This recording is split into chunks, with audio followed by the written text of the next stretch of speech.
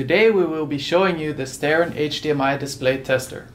This handheld portable HDMI display tester is designed to verify and troubleshoot HDMI cables and connections for any HDMI equipped device.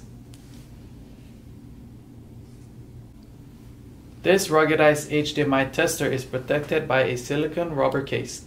It comes with a black Velcro case, a micro USB cable, an AC power supply for charging, and a user manual. On the bottom of the HDMI tester, you'll see the micro USB port for charging, and over here is the HDMI source input for testing your audio-video signals such as cable, DirecTV, Blu-ray, or any other audio-video sources. On the side are two HDMI ports to test the continuity of your HDMI cables as well as speaker for audio output.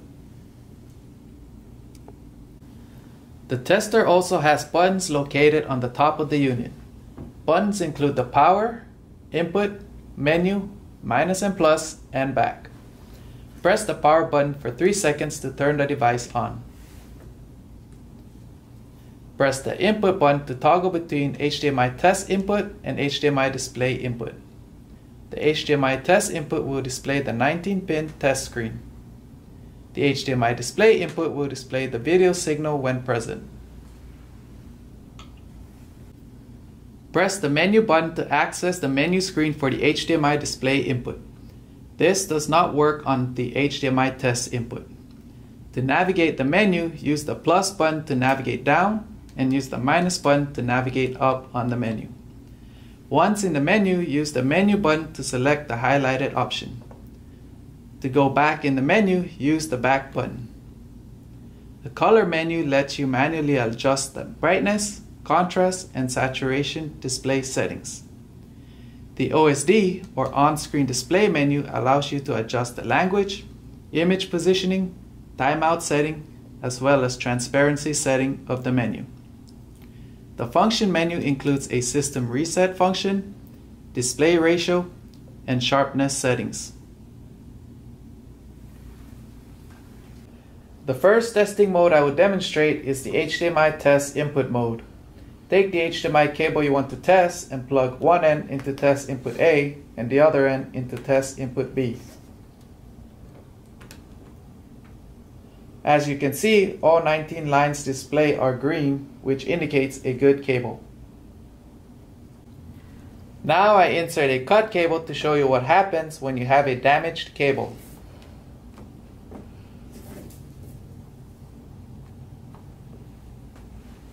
As you can see, there are some lines that are displayed in red, which means the lines are open.